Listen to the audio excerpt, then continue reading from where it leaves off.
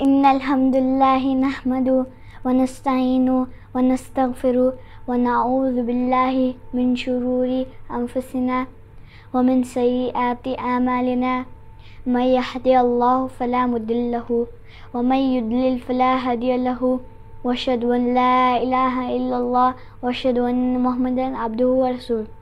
فإن أصدق الحديث كتاب الله تعالى وخير هدي هدي محمد صلى الله عليه وسلم وشر الأمور محدثاتها وكل محدثات بدعة وكل بدعة ضلالة وكل ضلالة في النار. أما بعد، رب اشرح لي صدري ويسر لي أمري واحلل عقدة من لساني يفقهوا قولي ربي زدني علما.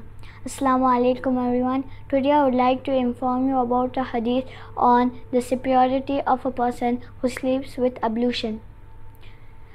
Al-Bara bin Azib radiallahu anhu narrated that the Prophet Muhammad sallallaahu alayhi wajsallam said, whenever you go to bed, perform ablution like that for the salah.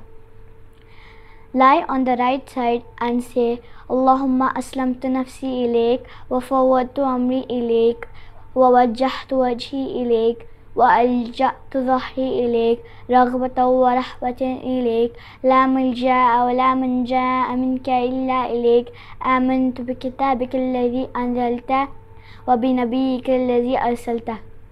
Which means, O Allah, I have submitted myself to you, I have turned my face to you, committed my affairs to you, and depend on you for protection. Out of desire for you and out of fear of you, there is no refuge and no place of safety from you but with you.